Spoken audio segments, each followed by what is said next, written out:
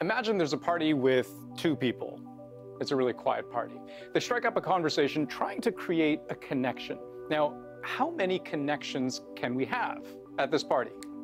It's not a trick question, just one, right? One connection. But let's say you have 5 people at the party who are all trying to find a match for themselves. How many possible connections might there be now? Hold that thought. When we talk about the human brain, we're really talking about neurons, just people at a party talking to each other. But all of the combinations of ways they do this is what gives us the ability to do and to think. It's why we can run, crawl, throw a football, remember a dance choreography, build helicopters, contemplate our own existence. It's all just people at a party. And Elon Musk, with his Neuralink startup, his goal is to control the party. The overarching goal of Neuralink is to create ultimately a whole brain interface. Elon Musk recently posted on X, the first human received an implant from Neuralink yesterday and is recovering well. Now he's talking about ongoing FDA-approved clinical trials in people. By implanting a chip into the human brain, Musk believes his technology can control the way neurons fire, how they connect with other neurons. And if he can do it accurately and on a large enough scale, he could do things like give blind people sight, give paralyzed people movement, give anybody the ability to control a computer with their mind, effectively merge man and machine. Even in a benign AI scenario, we will be left behind. With a high bandwidth brain-machine interface, I think we can actually go along for the ride. And we can effectively have the option of merging with AI. So our first steps along these dimensions for our device is what we call the N1 implant. But back to the party, which I promise tells us something about the complexity of the N1 implant. So how many connections can we make between just 5 people? Well, we can just count them, right? 9 and 10. 10 connections. So 2 people can make 1, 5 people can make 10. What about 12 people? Well, it can make a lot more than 12 connections, that's for sure. You can make 66 unique connections with just 12 people. The human brain has 86 billion neurons, give or take. And each neuron can have thousands of distinct connections to other neurons. Altogether, this adds up to trillions of synapses, these junctions between neurons where information is shared. Our best estimate is that there's roughly 100 trillion synaptic connections in the human brain. I say all of this to make one thing very clear.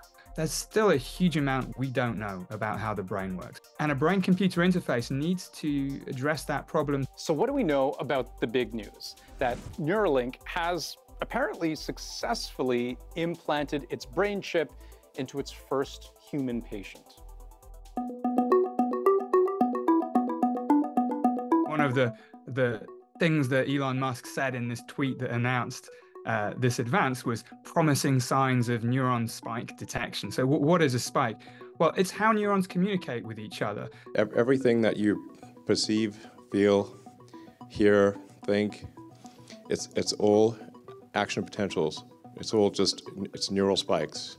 Measuring spikes is really important for Neuralink's N1 implant because right now it kind of has just 2 main jobs: record brain activity and then decode it. Spike detection is the first part, understanding what that person's brain is doing. This is Pager. He's a 9-year-old macaque who had a Neuralink placed in each side of his brain about 6 weeks ago. This video from Neuralink explains what the company says it can do. So you see that monkey's right hand controlling the joystick. That joystick moves the cursor on the screen. So every time Pager the monkey moves it to the correct spot, banana smoothie comes shooting out of that metal straw. The brain implants are measuring how Pager's neurons are firing. As he's playing this game, we're wirelessly streaming, in real time, the firing rates from thousands of neurons to a computer. That's spike detection, recording the brain activity right down to what individual neurons are doing, and then learning how those patterns line up with the movement of the cursor. After only a few minutes of calibration, we can use the output from the decoder to move the cursor instead of the joystick. Pages still moves the joystick out of habit, but as you can see, it's unplugged. He's controlling the cursor entirely with decoded neural activity. That's the second half of what the implant is supposed to do. Understand the brain activity well enough that you can cut out the middleman, cut out the joystick. Instead of brain controls hand, controls joystick, controls cursor, you just go directly to brain controls cursor. It's not magic. The reason Neuralink works is because it's recording and decoding electrical signals from the brain. Turning that into a useful control signal for a video game like Pong requires some good machine learning practice. I think it just showed that Neuralink were progressing and that they were actually, in the game.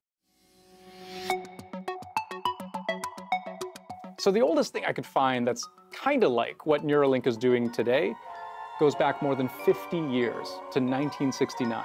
That's when a researcher named Eberhard Fetz connected just one of a monkey's neurons to a dial in front of its face. When the monkey thought in such a way that fired that particular neuron, the dial moved, and you'd get a banana-flavored pellet. Eventually, he became better and better at thinking in just the right way to get the dial to move consistently. That's basically what Neuralink is doing. But with time, the technology got better. Here's Matthew playing a computer game. He's not using a mouse or a joystick, rather he's thinking of where to move the paddle. She reached out with the robotic arm, she thought about the use of her own hand, she picked up that thermos of coffee, brought it close to her, tilted it towards herself, and sipped coffee from a straw. We also have cochlear implants. Here we go, it's coming back on, and he's back on again. See how he turns? Hi, Jonathan. And retinal implants that literally make your brain see things. So what sets Neuralink apart? Most of what's happened at Neuralink here has been taking private sector level resources to engineer this to the degree required to actually get to the point where you could start to really see these devices be implanted in human beings on the regular. The ingenuity of N1, if it ends up working at all, is how it does so much in a very small package. It's as much about engineering as it is about the science. A single implant is only a little bigger than a quarter. Attached to it are wires thinner than a human hair. And attached to those wires are over 1,000 tiny electrodes, all capable of recording and triggering neural activity.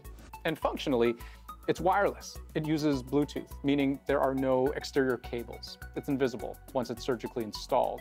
And it runs on a battery, which you can also charge wirelessly.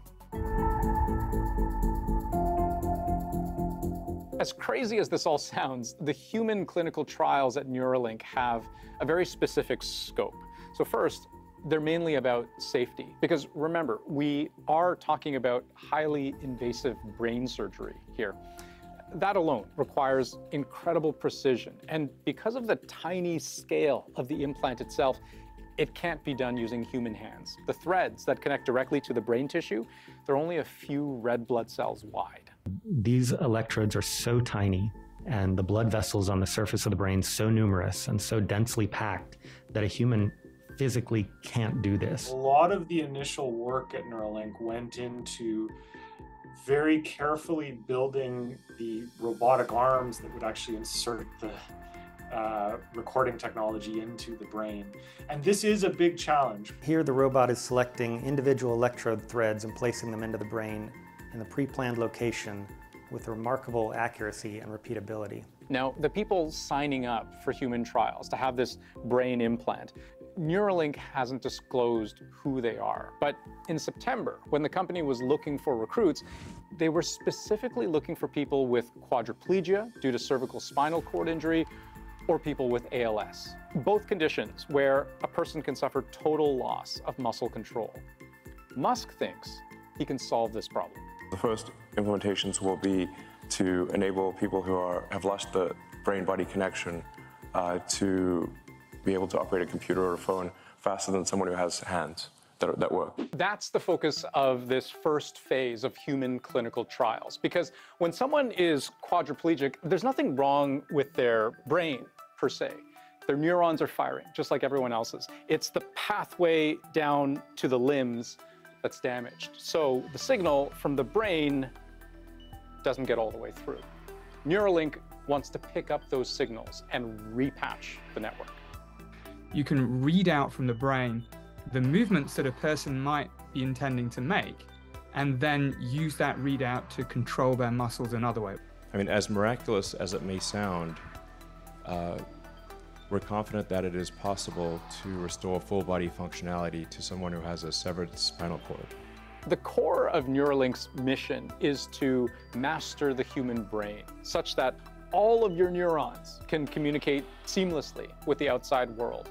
Chip implants could read our thoughts and connect to a computer so we could send emails by thinking, or watch YouTube videos in our mind, or even replay old memories. Version 10, Neuralink, whatever, far in the future, you could recall everything, just like it's a movie. Crystal clear. Including the entire sensory experience. Emotions, everything. Everything. Everything. And play it back. Or this could create great harm. Implanting something into a living human brain is never something that should be taken lightly. It's never going to be free of risk. And quite why we want to do it is also very questionable. I think that there is a moral difference between fixing problems and sort of artificial enhancements. If you're talking about a Neuralink to help a paralyzed person feel again, obviously good. You're talking about making a blind person see again, obviously good. If you're talking about a Neuralink to raise your IQ from 120 to 130, I think that you're going to get into some pretty dicey eugenic territory fairly quickly here. If you have a Neuralink device, it's recording your brain data. What happens with that brain data? I think it's safe to say that that is some of the most intimate data that we could have about a person, and it's not necessarily something you want sitting on Neuralink's cloud servers or whatever. I should say Elon Musk is far from the only player in this space. There are dozens of human clinical trials happening right now, testing all kinds of ways to bridge this brain-machine divide. And to hear Musk tell it, we're already digitally superhuman in a way.